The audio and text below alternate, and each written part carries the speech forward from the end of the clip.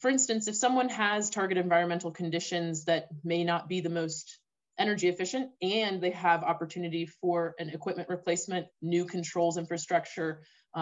new sequences of operation,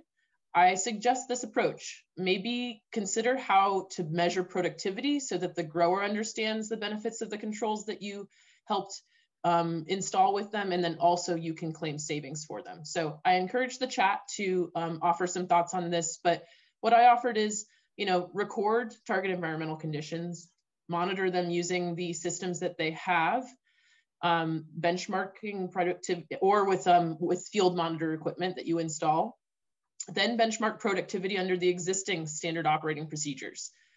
Then work with the cultivator, whether you're the engineer or the utility PA, to replace and install new controls infrastructure and maybe update SOPs to change some target environmental conditions, understand how they might actually operate now with new infrastructure and new controls, and then monitor the new environmental conditions that you actually see and continue to benchmark productivity as alongside all of those things so that you can start to understand grams per kBTU, and also use a strategic energy management approach to sort of skim the cream off of the top of all of the maybe capital work that they did, but is there stuff that you can claim from the control strategies themselves? Because this is a production of an industrial product. And so this got me thinking of the pulp and paper mill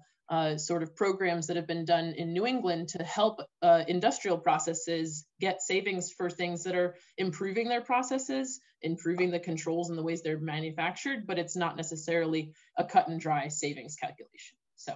I'll steer clear of the savings calculations for the rest of the discussion. We're going to dive into lighting controls, but I did just want to offer that thought before I give one system example that you guys have seen before and just quickly chat about my thoughts on the controls aspect of it.